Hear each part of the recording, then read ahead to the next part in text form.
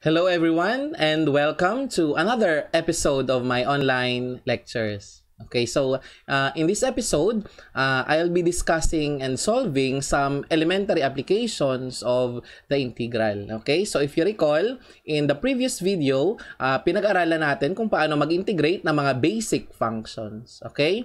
Yung pinaka-basic. Ngayon naman, para mas ma-appreciate natin kung saan ginagamit ang integration, no, minarapat kong singitan ng applications, yung topic, bago tayo pumunta sa mas complicated topics sa subject na ito.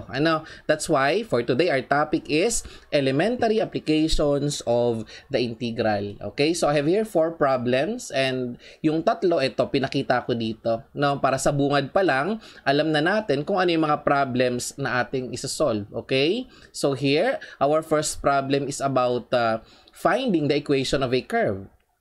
The next one is actually a differential equation. No? Biruin mo, hindi ka pa nagdi-differential equations pero ngayon tuturuan na kita kung paano mag-solve ng basic DE gamit ang integration. No?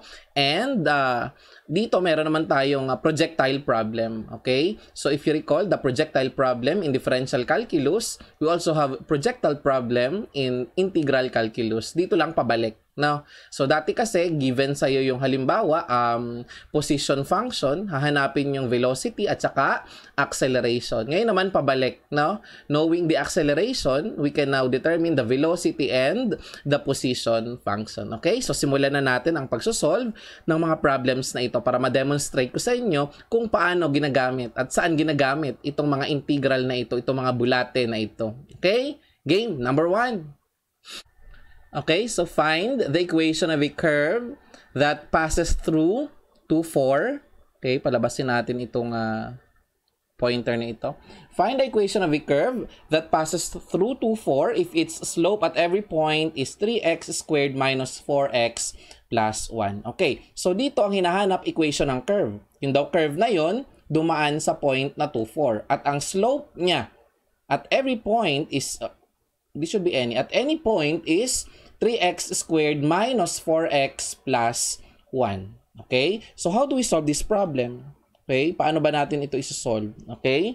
So, we can recall a basic concept in differential calculus which tells us that the slope, sulat tayo, the slope of a curve at, bakit naman nun? Parang ikaw.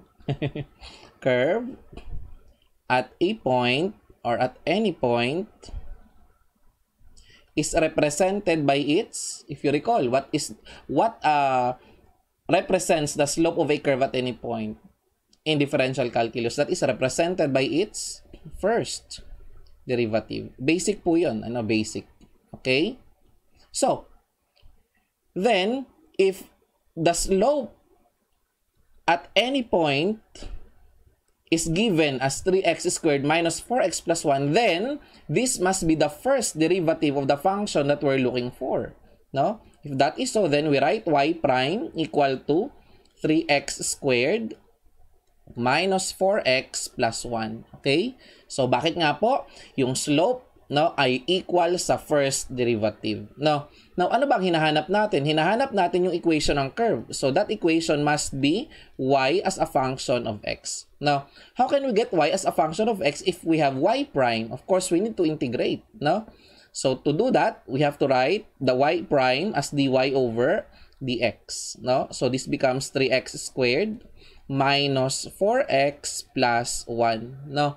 And I can multiply both sides by dx. So, I will get dy equals sa quantity 3x squared minus 4x plus 1 multiplied by dx. Okay, so I can now integrate both sides. No? Integrate ko yan para makuha ko yung y. No? So, integrating both sides, term by term, we'll get 3x cubed over 3. Or, that is simply x cubed minus 4x squared over 2. So, that's just 2x squared. And then, plus, okay, integral ng 1. Of course, that's just x. And then, plus a certain arbitrary constant c. Okay? So, what we obtain here is a family of curve. Kasi nga, meron tayo ditong arbitrary constant na c. Okay? Na para malaman natin yung value ng arbitrary constant, kinakailangan nating i-impose yung condition sa problem. Ano ba yung condition sa problem? Sabi niya, yung curve dumaan dito. No?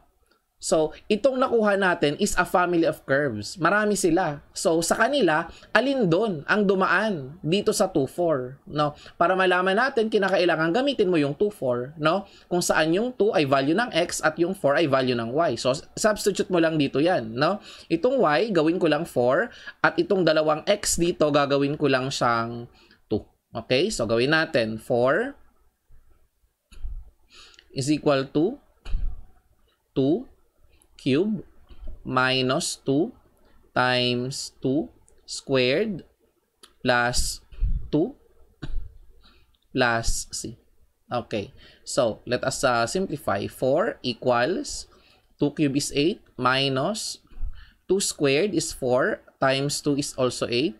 And then, we have plus 2 and then plus c. So, these 2 will cancel each other. And then 4 minus 2 will be equal to 2. So that the value of c is equal to 2. Okay, so we're now able to get and obtain the value of c. So dahil dyan, substitute ko na siya dito. At isusulat ko na yung final answer natin. So yung hinahanap nating curve, ito yung equation. Y equals, ito siya, kopyahin ko lang. So x cubed, no? Minus 2x squared, no? And then plus x, and then plus yung value nung c na na-compute natin equal na lang sa 2. Okay, so ito na po yung hinahanap nating equation nung curve na dumaan sa 2, 4, no? Na ang slope daw at every point ay 3x squared minus 4x plus 1. Okay? Actually, pwede nating i-verify kung tama ang ating sagot, no?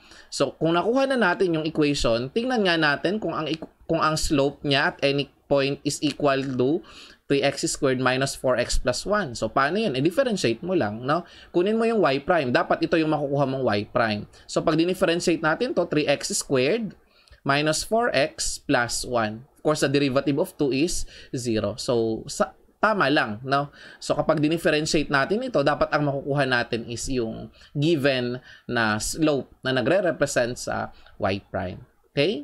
Di ba madali lang? No? Madali lang. Ngayon, gawin nating visual ito, no, para ma-appreciate nyo kung anong itsura nung kinompute natin. So, yan yung given na parabola. Ang nire-represent niyan yung slope ng curve na hinahanap natin, no? Yan yung given, no? So, itong kulay blue na to, ito ngayon yung hinahanap nating curve. Ito yung graph nito, ng x cubed minus 2x squared, no? Which is a cubic function, no? Pag nag-integrate ka ng quadratic, natural ang makukuha mo cubic. So, ito na yung graph ng hinahanap nating curve. Ayun, no? Dumaan sa dito sa point na to, which is 2, 4, no? Para sa naman tong horizontal line na to? So, this horizontal line represents the slope of the tangent line, no? Diba? First derivative, no? So, makikita natin, nagbabago-bago yung point kung nasaan yung violet, no? So that means that at this point, ang first derivative ng kulay blue ito, yung green na to, no? Okay? So, yun lang ibig sabihin nun, no? So, ayan, nagbabago-bago siya. Dito, ang first derivative ng blue, ito. Okay? First derivative dito, andito naman. Okay? So, pinakita lang natin graphically para mas ma-appreciate nyo. Ano ba itong mga pinagagawa kong ito sa tunay na buhay? Anong itsura nila? Diba? So, I hope naintindihan nyo kung paano mag-solve ng equation ng curve at na-appreciate nyo kung ano yung slope ng tangent line nung ma-visualize natin dito sa example na ito. Kung ano ang itsura nung kung anong value ng derivative, no, at any point. Okay? Sige, next problem na. Now, in this second problem, magsosolve naman tayo ng isang simpleng differential equation. Now, simple lang, no? Bakit? Kasi hindi pa naman talaga ito differential equation na subject. May subject kayo para doon, no? But as early as now, I want to introduce to you how we can use integration, no, in solving differential equations. Okay, so this is the problem. Now, solve the initial value problem. Y prime equals 1 over square root of x, given that y of 0 is equal to 4. Okay? So, sir, ano ba yung initial value problem? Actually, an initial value problem is a differential equation, no? With a certain initial condition. So, ito po yung initial condition. Bakit po initial? Initially, the value of x is 0. So, when x is 0, this means that the value of y equals 4. Okay? So, how do we solve ADE? No, basically, a differential equation in itself is a question, no, that requires a solution. It's a problem, no? Kapag binigyan ka ng DE problem na mismo yon kahit walang sinabi sa iyo, kailangan niya solution. Sir, ano ba yung solution ng isang differential equation? Okay, so magsulat ulit tayo, no? So, the solution of a differential equation, sulat natin dito, is basically a function, no? Y equals f of x that satisfies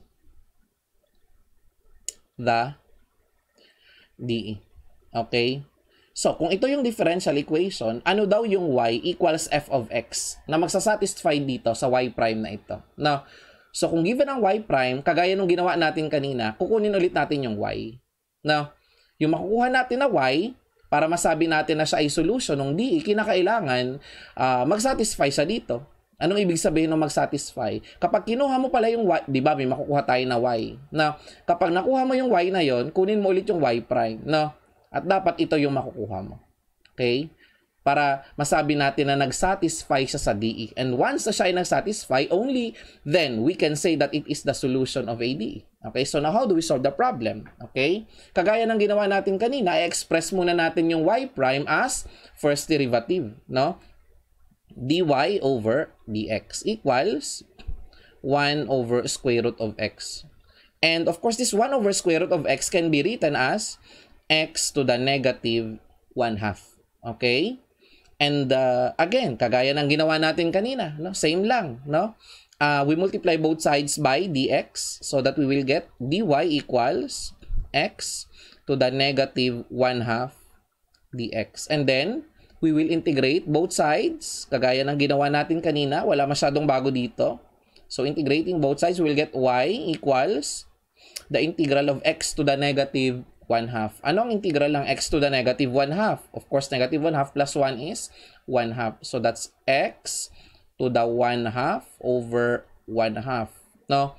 Plus c. Or, we can simply write this as 2x to the 1/2 plus c. Okay. So, if you recall in the previous problem, after natin mag-integrate, may nakuha tayong arbitrary constant, kagaya nito. Now, and paano nga natin kinukompute yung value ng arbitrary constant? Kung ano man ang condition na given sa problem, isa-substitute mo lang or i-impose mo. Now, so okay, in this problem, ano ang condition na ibinigay niya? Now, eto initial condition. Ang y of 0 equals 4, which means that when x is 0, y is 4. So, i-substitute lang natin yung x equals 0, no, dito, at yung y equals 4 doon. Okay? So, we can get the value of c. Okay? So, y equals 4, and then that's equal to 2 times 0, of course, raised to 1/2, and then plus c.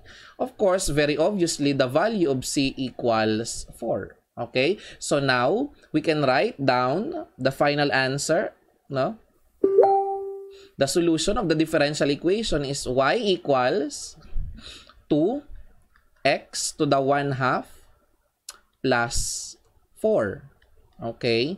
Or we can write this as yung x to the 1/2, pwede nating isulat as square root. 2 times the square root of x plus 4. Okay? So, this is now what we call the solution of the differential equation. Okay? Now, paano natin mapuprove na ito ay solution ng differential equation na given? Simple lang. Kunin mo lang yung y prime nito. And I'm pretty sure, pag kinuha mo yung y prime niya, ang makukuha mong sagot ay 1 over square root of x. Okay? So, di ba? Madali lang. Okay? Ganun lang kadali mag-solve ng differential equation. But of course, in reality, not all differential equations are as simple as this. This is just a simple basic differential equation na ginamit ko para mai-illustrate sa inyo na ang pag-i-integrate pala ay nagagamit para makuha ang solusyon ng isang differential equation. Okay? How about, wait lang. Meron pala tayo ditong graph. No? So, ito yung graph Actually, ito ay parabola. Kaso nga lang kalahati kasi may square root dito. By default kasi, kapag square root ito, lagi ang positive. Unless kung yan ay negative, ay di makukuha natin yung half portion ng parabola na nasa baba. Okay, so ito po yung graph nung nakuha nating solution. Okay? So, kung yan ay silang, ibig sabihin, family of curves yan. Maraming parabola na ganyan ang itsura. No? Pero, alin yung kapag ang x ay 0, ang y ay 4? Ito yun. Isa lang siya. So, that means that the solution is unique. No? Okay. Next. Isa pang DE. Okay, isa pang DE. O, itong problem. Solve the initial value problem. Y prime equals cosine x plus 2 such that y of 0 is equal to 1. Okay, so once again, anong sinabi ko sa inyo kanina?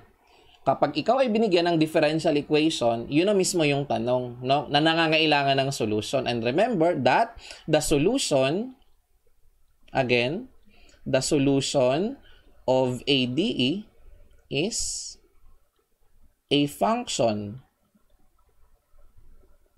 y equals f of x that satisfies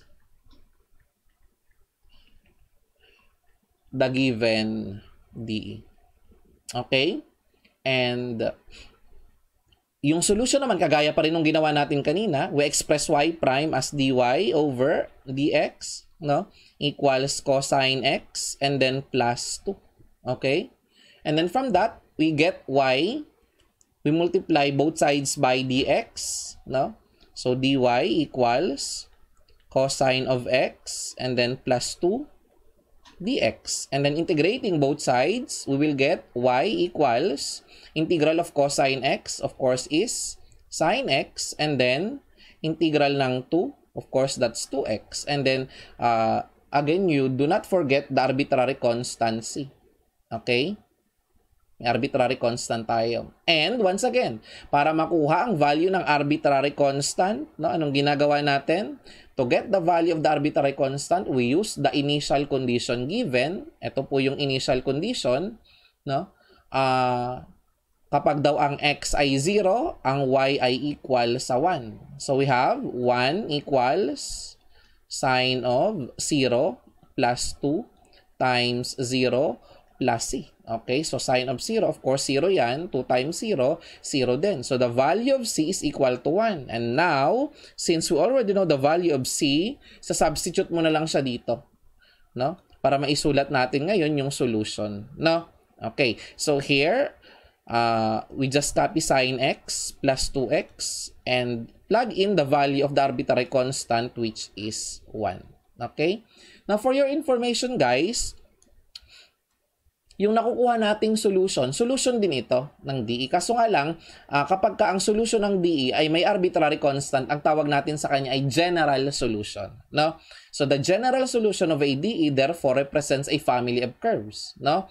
Sir, ano naman ang tawag mo sa ganyang solution kapag ka nalaman mo na yung value ng arbitrary constant? Yan naman ang tinatawag natin na particular solution. Okay? So, you learn more about general and particular solution when you take the course differential equation. And of course, that's after differential calculus. Lagay natin dito, this is the general solution. And this is what we call the particular, no,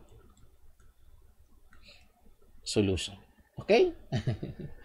So, ulitin ko lang ha. Kapag ka binigyan ka ng DE, wait lang, wala pa tayo dyan. Kapag binigyan ka ng differential equation na may given initial condition, ang tawag natin doon ay initial value problem. So, this is an initial value problem. Now, okay? Puntahan natin yung last example. Now, projectile problem naman. Okay. Now, sa differential calculus, ang projectile problem, usually ang given ay position. Tapos, i-differentiate mo yung position, makukuha mo ang velocity. Diba? Pag nakuha mong velocity, differentiate mo ulit yon. Of course, with respect to time, makukuha mo na ang acceleration. So, ngayon, baliktad. No? So, kung hindi given ang acceleration, then it must be implied as a constant. No? And then, makukuha mo ang velocity hanggang makuha mo ang position function. No? So, dati, kung ang given ay position, nagdi-differentiate tayo para makuha ang acceleration. Di po ba? position, nakukuha natin, madi-differentiate tayo ng position para makuha ang velocity. Ngayon naman pabalik, mag-i-integrate tayo. So, mula sa acceleration, i-integrate mo siya, makukuha mo yung velocity. Integrate mo yung velocity, makukuha mo ang position. Okay? So, ito yung problem. A stone is thrown straight up with an initial velocity of 128 feet per second from a height of 16 feet. Okay? So, meron daw tayong bato, itinapon mo pataas, no? Straight upward. Ang initial velocity niya, 128 feet per second from a height of 16 feet. Okay? So, halimbawa, kung magdodrawing tayo dyan, halimbawa, ito ang ground, ito ang reference, no? So, hindi siya itinapon mula sa ground, itinapon siya at a height of 16 feet. No? So, ayan. So, mula dito hanggang doon, meron na tayong initial position, YO, equal sa 16. Okay? Tapos ito, tatapon mo pataas with a certain, pangit yun pataas, with a certain initial velocity VO na magkano daw? 128 feet. Pangit. Pawiin natin. 128 feet per second. So, dito English units tayo ha. Okay, next. Ano ang mga tanong dito? What is the maximum height reached? Okay? And then after that, may tanong pa dito, when did it hit the ground? Okay?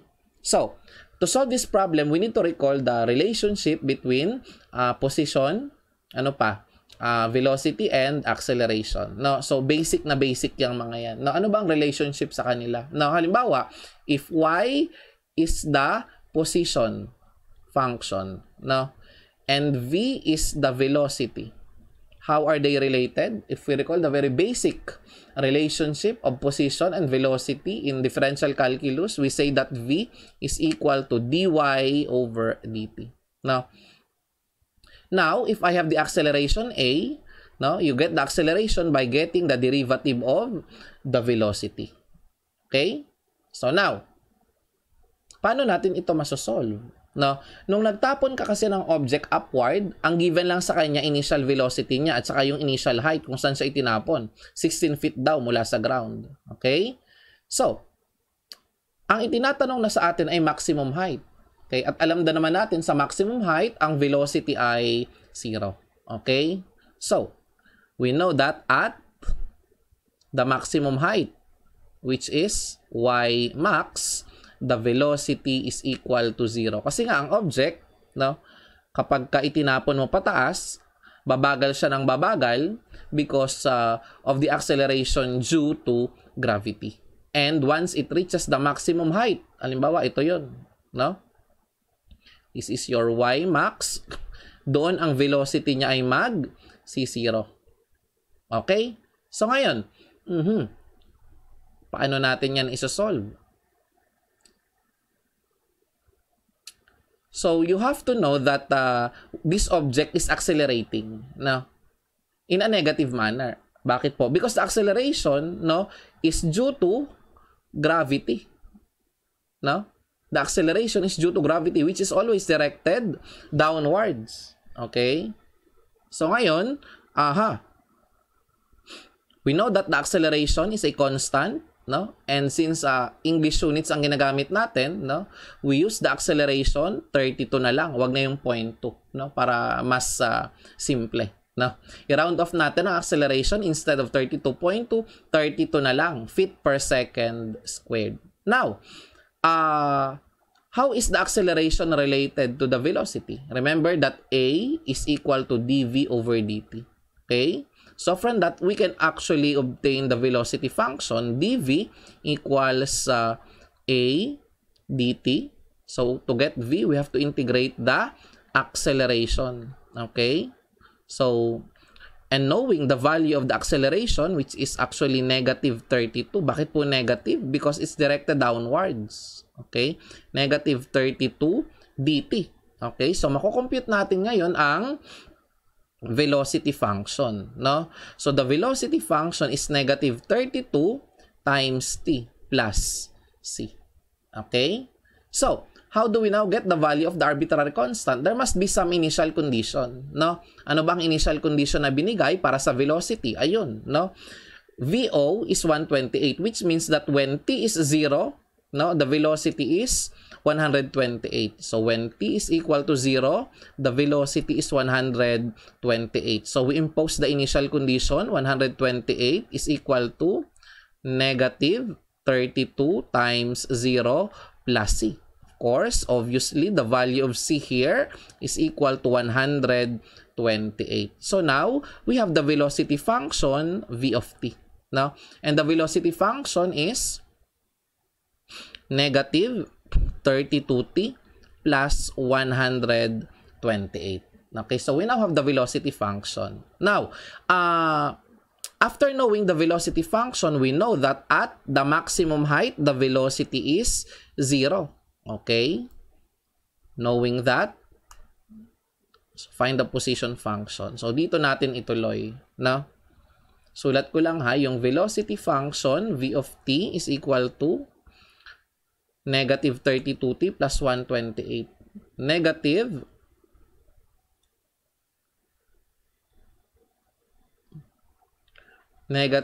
32t plus 128. Okay, now, at the maximum height, y max, we know that the velocity is 0. So, equate lang natin to sa velocity. Or sa 0, rather.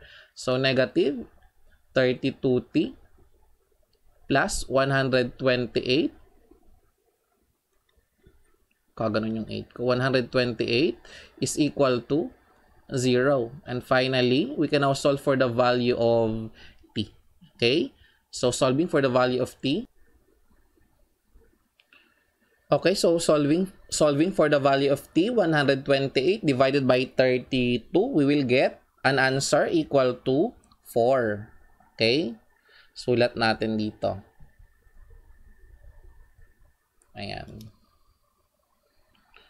So, the value of t is equal to 4. So, anong ibig sabihin ng nakuha nating t is equal to 4?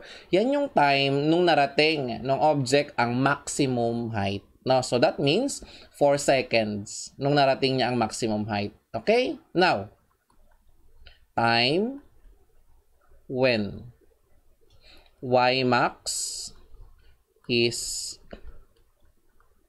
reached. Okay? However, hindi pa natin nakukuha yung hinahanap. Ang sabi dito, what is the maximum height? Okay? What is the maximum height? So, we need to determine the function for the position. No? Okay, so how do we get the position function, which is y? Y is equal to f of t. Yan ang kinakailangan mong malaman. Kasi yan ang magsasabi sa atin ng height ng object. Okay? So remember that the velocity is related to the position by the equation v equals dy over dt. Okay? So, knowing v as a function of t, we can now obtain y, okay, by integrating the velocity function, no? So, y is equal to the integral of the velocity function, which is negative 32t plus 128. Okay? So, lagyan natin ang differential of time doon. Now, integrating negative 32t squared over 2 plus 128t and then plus c. Okay? We can simplify this. Y equals 32 over 2 is 16. So, negative 16t squared plus 128t and then plus c. Okay. So, now, we have an arbitrary constant again. And to get the arbitrary constant, we will impose an initial condition. Now, ano ang initial condition given sa y? So, kung babalikan natin yung problem kanina, now, initially daw po, yung value ng y ay 16. Kasi siya ay itinapon initially at a height of 16 feet. Okay? So, yun yung initial value ng y. Nagagamitin natin para makuha ang value ng c dito. Now, okay, so, initially, y is 16. No? So, that is when the time is 0 plus 128. Pangit yung 8. Ulitin natin. t, and 0 na to. Okay? 0 plus c. Okay. So, 0 to, 0 yan. So, the value of c is 16, as we can see. Now, we can write the position function y. We have now negative 16 t squared plus 128t. And then plus 16. Okay? So, this is now what we call the position function. Now, kung gusto mong malaman kung ano ang maximum height, no? Y max, substitute mo lang yung value ng t kung kailan narating ang maximum height. Okay? Which is, na-compute na natin kanina. Ang value ng time kung kailan narating ang maximum height ay 4 seconds. So, lagay lang natin dito, negative 16, and then, we have 4 squared plus 128 times 4 plus 16. Now, we will get an answer equal to, compute natin yan, negative 16 times 4 squared is 16 plus 128 times 4 and then plus 16, we'll get 272. Okay? So, this is 272 feet. Ayan. Nakuha na natin yung isa sa mga itinatanong. No? Ano daw ang maximum height na na-reach? So, the answer to letter A is 272 feet. Next, when did it hit the ground? When did it hit the ground? Okay. So, when the object hit the ground, of course, its height, no, from the ground is actually 0. No? Kasi, nung nasa ground na yung object, ang height niya, 0 na. Okay? So, ang gagawin lang natin, gagawin mo lang y equals 0. And then, you will solve for t. Okay? Solve natin yan sa sunod na slide. Negative 16t squared plus 128t plus 16. No? Kakalimutin ako. Anong sabi niya? Negative 16t squared y of t equals negative 16t squared plus, ano nga yun? 128t plus 16. Okay. On the ground, of course, the value of y is 0. Okay? Kaya ito, i-equate lang natin sa 0. No? Which will give us a quadratic equation. No? Na 16t squared minus 128t and then to plus, so maging minus 16 equals 0. Now, which we can divide 128 divided by 16, that will give us 8. No? So, dividing both sides by 16, we'll have t squared minus 8t minus 1 equals 0. Okay? So, try nga natin kung ito ay solve natin yung value ng t, no?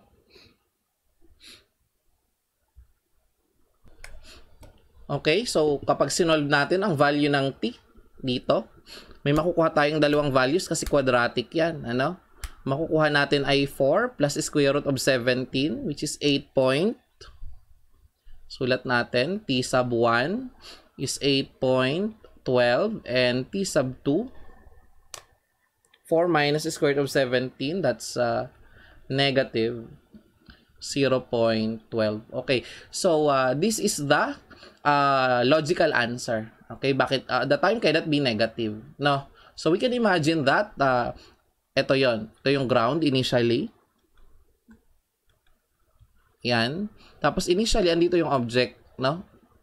16 feet na agad siya mula sa ground. Okay?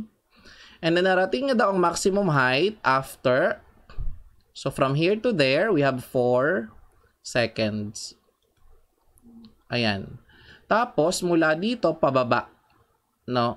So, obviously, dapat greater than 4 yon. Kasi nga, mula dito hanggang doon, 4 seconds pa rin yan. Okay? So, our answer is just logical. No?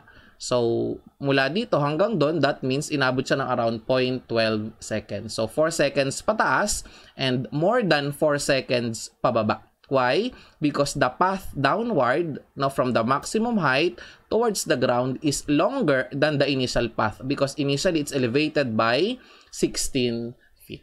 Okay? So that's it. Now, meron pa bang itinatanong na hindi natin nasagot kanina? When did it hit the ground? After 8.12 seconds, find the position function. Okay, actually we're able to obtain the position function na. No? So this is our position function, y of t. Halimbawa, tinanong kanya, what is the height of the projectile at any given time? Substitute mo lang yung value ng time, malalaman mo na yung height niya o yung kanyang position. Okay? So, di ba madali lang? Okay? So, kinakailangan lang kapag hindi ka pa sanay, no, mag-solve ng ganitong klaseng problems, mag-practice ka lang hanggang sa ikaw ay maging proficient at maging hokage ka na rin sa pagsosolve ng mga ganyang problems. Okay? Now, itong problem na to, nasosolve to sa physics ng formula-based. Okay? So, if you recall, yung mga formula natin na VF is equal to VI plus 80. No? And then, we have, Y is equal to VIT plus 1/2 AT squared. No? Pakita ko lang sa inyo ha. Ayan no, ito yun no. Initial velocity, no? 'Di ba initial velocity nun is 128. Ayun, 128t plus 1/2 times anong acceleration due to gravity? -32, no? And then t squared. Of course, plus initially kasi ang height niya ay 16. Ayan. Okay, so we have y equals 128t minus 32/2 is 16, t squared plus 16. Actually, ito ay nakuha na natin kanina. No, by means of integration. Okay? But as I was saying, kung familiar ka sa mga formula sa physics, ng kinematics, makukompute mo rin yung problem kahit hindi ka na mag-integrate. So that's just an alternative solution. But of course, in this topic, or in this episode of my lecture video, our topic is to demonstrate to you how to use integration, no, para ma-solve ang ganitong klaseng projectile problem. Okay? So, see you again in my next video. Bye!